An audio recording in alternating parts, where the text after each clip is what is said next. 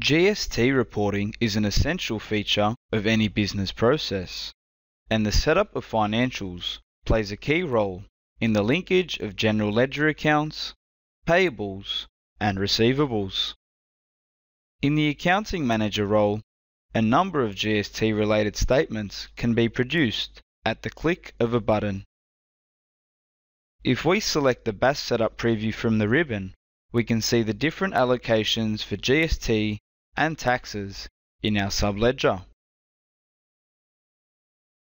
The subledger of GST in financials contains the option to choose from before and within the period, and access to both open and closed entries.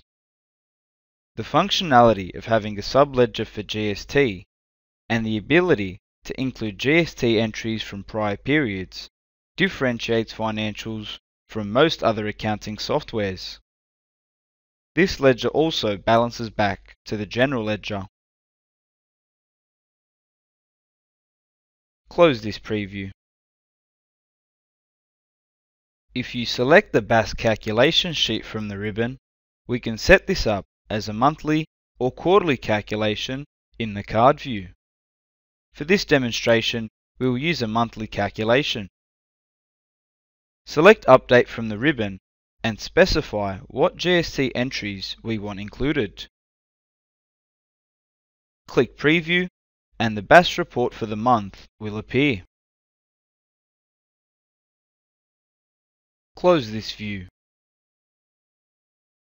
Furthermore, we can select our GST purchase report and GST sales report from the ribbon.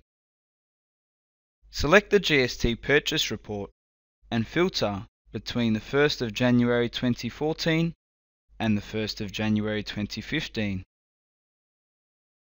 We also have the ability to export this to Excel. Click Preview and various invoices to vendors will appear. The GST charge for each invoice is clear to the user.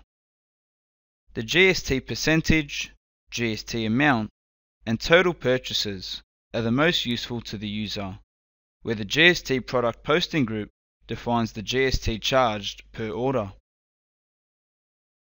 Close this preview.